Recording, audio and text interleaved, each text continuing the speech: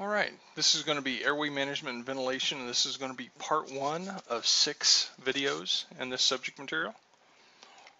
And this is going to be critical care level. So topics we're going to discuss here in this first section are going to be advanced airway management techniques. And as far as the introduction goes, critical care paramedic must pretty much master any kind of difficult airway that they might come into or encounter in their field. The skills videos are going to be in a section. Please review those as well. The tests or your exams will cover that as well. Manual airway maneuvers, which you pretty much should be familiar with. Basic mechanical airways, we'll talk about those, and those will be in the skill video section as well. And then advanced airway management, oral tracheal intubation is in there, surgical crike, retrograde, and then we have a bougie display in there as well. So take a look at those, and those will help greatly with exams.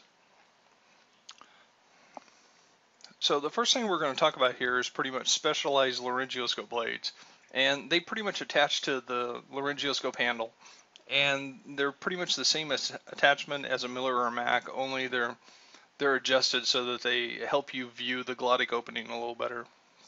The first one we're going to talk about is the grand view. Blade surface is about 80% wider. This is going to help you pretty much people with large tongues or difficult airways. This might get you a better viewpoint of the actual glottic opening. It has a brighter lamp, provides more light than standard bulbs. Fits pretty much standard laryngoscope handles, and there are child sizes available in the grand view. Next one on the list is going to be the ViewMax. Used like a traditional curved blade or a Mac. Has a viewing tube with a patented lens, and this lens is kind of convex, so it's like one of the mirrors that you'd see in the hospital when turning around corners.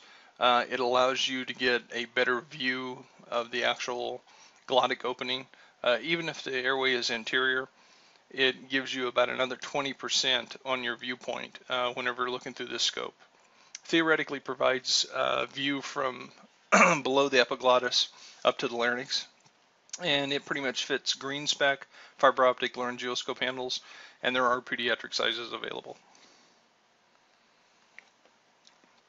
Intubation adjuncts, we're going to these areas are going to assist you with endotracheal intubation, and they're useful when the glottic opening is visual or is difficult to visualize. This we do have an example of in the skills video, which is the gum elastic bougie. It's a semi-rigid stylet, and can be used with an endotracheal tubes with an inner diameter of 6.0 or greater. The tip here is bent to about 30 degrees, and it's about 3.5 centimeters from the distal end. And what this does is this aids in directing the tip under the epiglottis and into the tracheal opening, and sliding the tip over the tracheal rings, because as we have the tracheal rings here from the side, this bougie,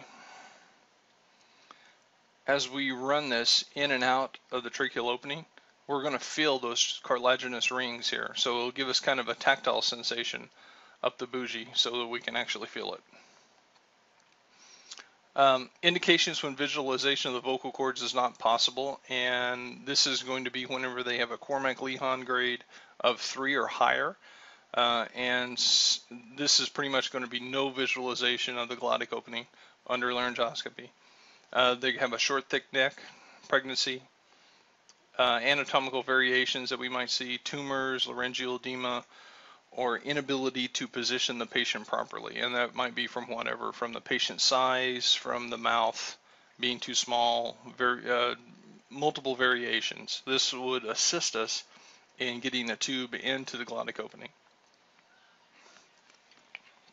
Procedure whenever we talk about this and whenever we look at it is whenever we have the laryngoscope in under direct laryngoscopy, the tip of the bougie is orientated anterior to the midline and inserted under the epiglottis into the trachea. So even if we can see a portion of it, what we can do is we can run that bougie into the tracheal cavity, and under even blind conditions, the 30-degree angle in that should allow us to feel the tracheocartilaginous rings When the bougie is placed in the trachea, the operator should be able to feel the tracheal rings at the distal tip is bounced over the trachea. Continue inserting the bougie until the trachea until resistance is felt. The resistance is probably whenever the tip reaches the carina, and this is typically about 25 to 40 centimeters deep. If no bumps are felt, you're probably in the esophagus, which is this section right here.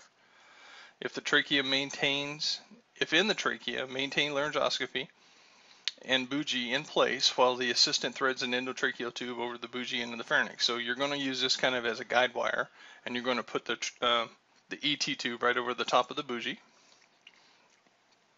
And if the endotracheal tube impinges on the posterior cartilages or the tracheal ring, pretty much rotate the tube counterclockwise. So what you're going to want to do with this is, if you hit resistance, pretty much rotate the ET tube around the bougie, and what will happen is it'll kind of move that beveled tip to where it'll work its way past it. Once the endotracheal tube is in place, hold it firmly at the lip, remove the bougie and inflate the distal cuff and confirm tube placement. Next toy on our list is a nasal tracheal tube auscultation device, and what this does is a Burton nasoscope, and it's used to pretty much facilitate nasotracheal intubation. This area here actually attaches to the endotracheal tube, and this goes into your ears like a stethoscope. And what this does is, as you insert it into the nair, the ET tube, once you get closer to the glottic opening, you'll increase the auditory responses will increase through this device.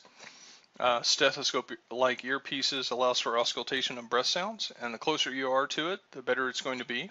Whenever they take a breath, you kind of continue inserting, and generally the patient will suck the tube down into their glottic opening. A Beck Airway airflow monitor, or BAM, and this thing is attached to the ET tube, and it pretty much makes a whistle. Has a 15 millimeter connector. Audible whistling sound produces as air moves through the tube, and this occurs on inhalation and exhalation. The louder the whistling occurs, the closer you are to the glottic opening. Placement in trachea increases the intensity of the whistling. Loss of whistling sound indicates that you're probably in the esophagus. These are just to facilitate a nasotracheal intubation. And a burp maneuver, which means backward, upward, rightward pressure. Under laryngoscopy, whenever you have the laryngoscope in the patient's epiglottis area and trying to visualize, if you can't quite see the glottic opening, you can have someone perform kind of a modified Sellick's maneuver, which is pretty much you're going to press backward and upward and rightward. And if the person using the laryngoscope come in on the patient's right and they're swooping to the left and looking, you should meet them with this maneuver. This is called a burp maneuver. This can improve a Cormack-Lehon grade 2 or 3 by at least 1 grade. Digital intubation. This is used with your fingers. Now, if you have small hands, this probably isn't going to work. This is a tactile intubation technique, not to be used on a conscious patient or anybody that has a gag reflex. Indications on this are going to be whenever you don't have laryngoscopy equipment available. Visualization of the glottic structures are pretty much impossible due to trauma, blood, or vomit in the airway. Anybody that may have a potential cervical spinal injury, where you want to keep their head pretty much in a neutral inline position. Poor lighting, patient position is just not quite right. Other situations that would make it impossible to intubate under normal means. Rescue airways are unavailable or they've failed. So you're going to have someone, like I said, with very long fingers or pretty long fingers.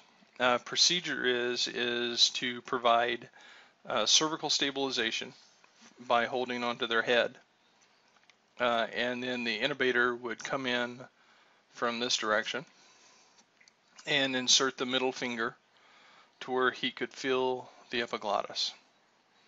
His index finger or pointer finger then would be used to facilitate an intubation by running the endotracheal tube down the side of his middle finger and kind of using the index finger to hook the ET tube up into the glottic opening.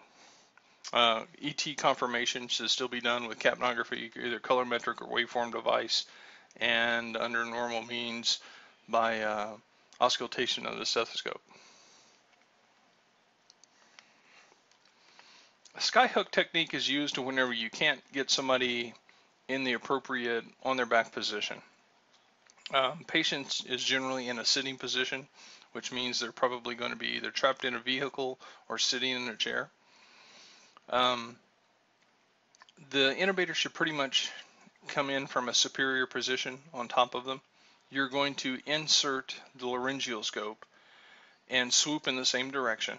The actual endotracheal tube, you should put a stylet down it and have it kind of in the position of a hockey stick or maybe bent just a little bit more. Whenever you go ahead and hook them from the front and pull their jaw forward, if there's any kind of trauma, please have someone that's behind the patient providing C-spine stabilization.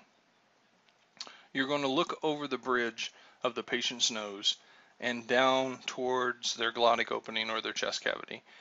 When you see the glottic opening, put the ET tube in place and go through your confirmation techniques. And we just talked through this. Macintosh 3 or 4 is probably the most available. Placing the patient mouth, lifts a hook, lifts or hooks the patient's tongue at a 90-degree angle to the patient's vertical axis. Intubator looks into the patient's airway and visualizes the glottic opening and then inserts the endotracheal tube. A lighted stylet.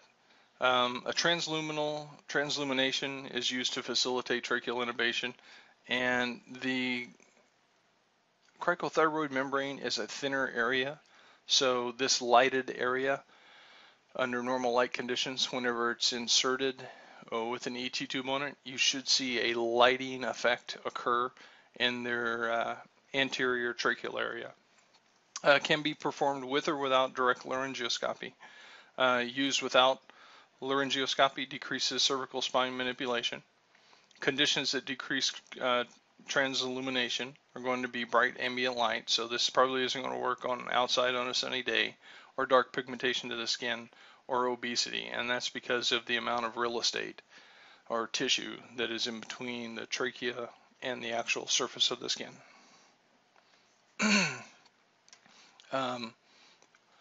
Prepare the endotracheal tube on the stylet. Place the patient's supine head in a neutral position. Kneel at the patient's side. Ensure the patient's neck is exposed. Turn on the lighted stylet. Non-dominant hand, grasp and lift the patient's jaw and tongue.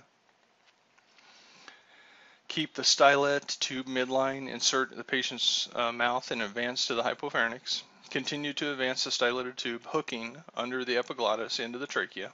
Observe well-defined circumferential transillumination of the patient's anterior neck, and this is where it's going to show you, like on the anterior surface of the neck, that it's kind of thin around the cricothyroid membrane, so you should see illumination.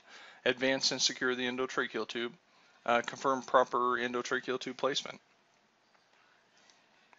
A retrograde intubation. A retrograde intubation is an intubation that's facilitated pretty much by the use of a guide wire, and it is a combination kind of the bougie technique and a crike, a needle crike. So a translaryngeal facilitated intubation. Guide wire is passed retrograde through the cricothyroid cartilage into the oropharynx. Guide wire is used as a stylet, and the tube is passed over the wire into the trachea. Useful when direct orotracheal intubation is impossible. Equipment is going to be a standard central line wire or if they have a prepackaged retrograde intubation kit.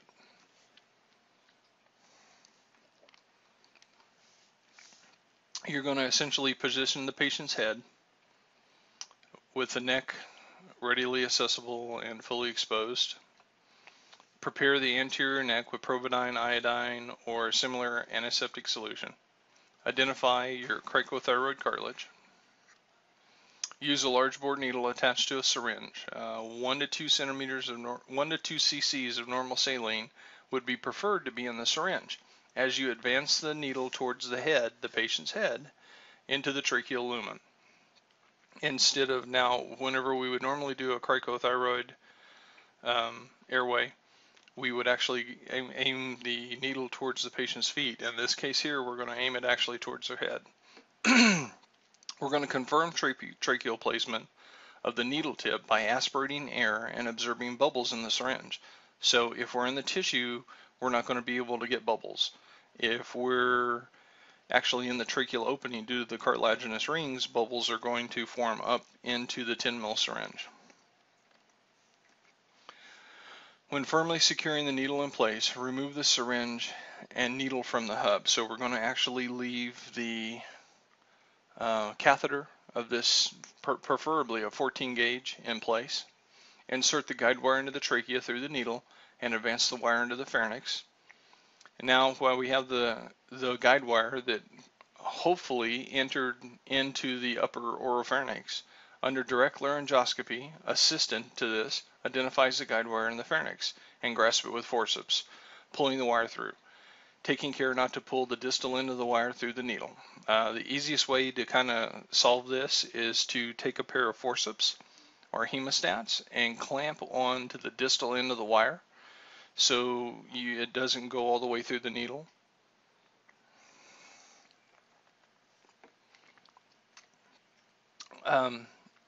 Pretty much using this catheter at this point, slide the catheter over the proximal end of the assistant's hand of the guide wire into the airway, advancing until resistance is felt. So in this part here, we're going to actually put our ET tube over the guide wire, and we're going to introduce it and pull slightly up. Now this is going to position the guide wire in place with the endotracheal tube so that it should slide right into the glottic opening. Advance the endotracheal tube over the guide catheter into the airway until resistance is met. While holding the endotracheal tube firmly, remove the clamp on the guide wire at the needle and pull the guide wire and the guide catheter through the patient's mouth. Advance the endotracheal tube to the proper depth in the trachea, and then secure the endotracheal tube and confirm proper placement. And this is kind of the procedure here in some pictures. We do have a skills video of this on the blackboard. So we used a 14 gauge angiocath to introduce a needle with a catheter into the cricothyroid membrane. We introduced a central line stylet or guide wire into there and threaded it into the oropharynx. Under laryngoscopy, the person grabs this and continues pulling it on out the mouth. So you have this wire that's going from here to here. A good thing to do at this time is to clamp so that this thing you can't pull the wire all the way out of the oropharynx or the opening of the mouth. Once we got that guide wire in place, pulling a little bit of tension in this direction, we place an ET tube over the guide wire. And this ET tube is going to essentially be used and guided into the glottic opening. Once we have that in that position, hold onto this ET tube very securely and remove the guide wire in this direction. Now what that's going to do is that's going to be in the tracheal opening, and there's not going to be a stylet in this. And if we'll put just a little bit more pressure on it at that point, it'll go down and seat to the appropriate depth, inflate our balloon, and check for proper ET tube placement. This ends part 1. If you have any questions, feel free to contact me. Name's Roy Smith. These are the 2 email addresses that are going to be the easiest for you to contact me at. r.roy.smith@redlandcc.edu or smithr@emsa.net. Thank you.